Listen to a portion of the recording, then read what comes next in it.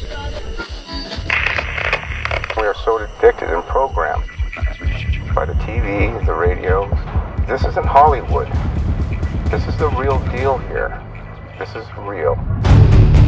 This is a journey. It's a journey that's unique for each of us. Awakening to a cry of wisdom. We live in this mainstream society, the American society. Everything you have and everything that's been technology, that is a place in a world of illusions. Well, certainly it feels like an illusion because, my industry has been in advertising, television, trying to bring people to a point of what you need to be accepted, what you need to be pretty, what you need to be a status symbol in society. And I got to work with great people that were, some of the top doctors in the world, governors, presidents, all these people. And I never met anybody who had a PhD in wisdom. I think this is a very different movie because this is actually giving voice to our average people, to people like me and you, like everybody else that are not known.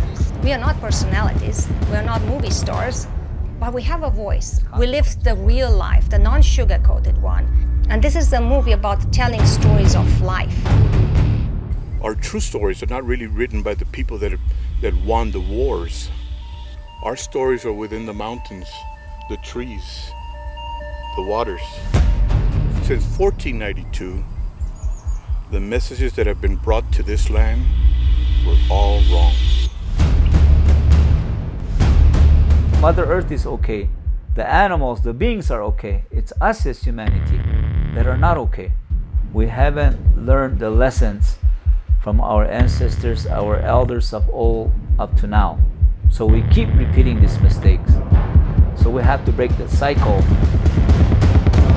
The news is all about distractions and all these shows and all these different things. We try to just get some reprieve. Down deep, people feel ill at ease.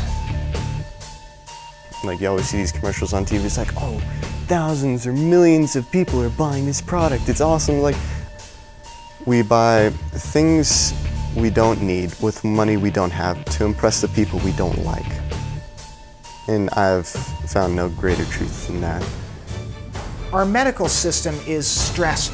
Our financial institutions, our government is now coming to a breaking point where something has to change.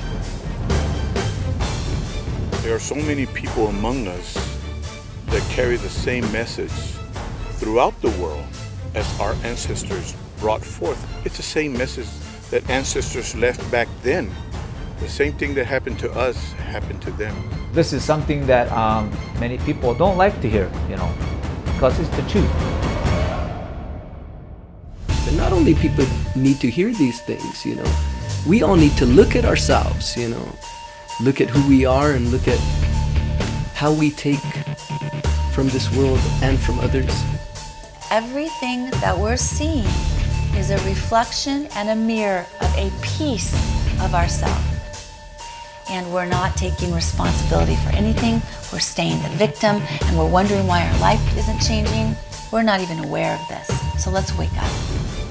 We all walk around with an inner candle within ourselves, a flame that we always have inside of us. And although the worst goes before us, we shouldn't allow anybody to snuff out or blow out that candle. But despite all their firepower, the troops are not able to wheedle out those men still loyal to Ceausescu.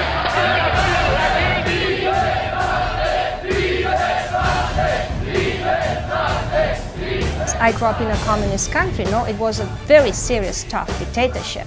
And we were taught to be very aware of everything that we express out loud because it was a dangerous time. But also we were taught as children that our thoughts and our feelings and our minds and our souls and our hearts cannot be controlled. Within, we were free people. I think that if our people can grow up to understand why they were put on this earth, what their main mission is, they need to find that. From my own personal belief is that we were made to honor and worship God. because He's our provider.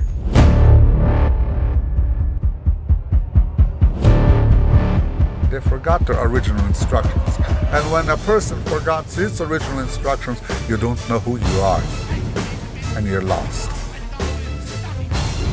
So, the bird and the deer and the snake and the ant, they know their original instructions today. They still do. See? But the intelligent two-legged lost theirs. And what are you going to do when this time comes? There's nothing you can do. Nothing. You had a whole lifetime to prepare. See?